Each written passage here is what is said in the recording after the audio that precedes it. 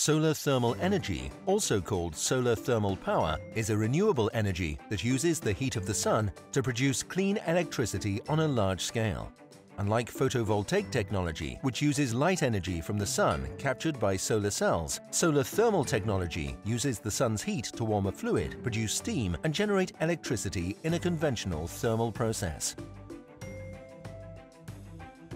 We must not confuse the thermal energy that is used to generate electricity on a large scale with solar thermal low temperature energy, which is used for heating or hot water. There are several technologies to produce thermal energy. In parabolic trough technology, these mirrors are used to reflect and concentrate solar radiation onto a pipe located in the focal line. Inside the tube, a thermal fluid is heated to nearly 400 degrees Celsius.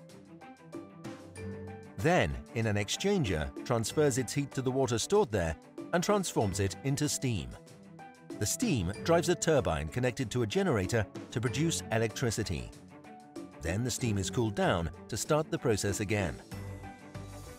Central tower technology concentrates the radiation at a point and requires no fluid circulating in the solar field. These facilities have a field of heliostats, flat mirrors, that reflect the radiation onto a central tower with heat exchanger located at the top, away from the mirrors. The mirrors can be oriented according to the position of the sun.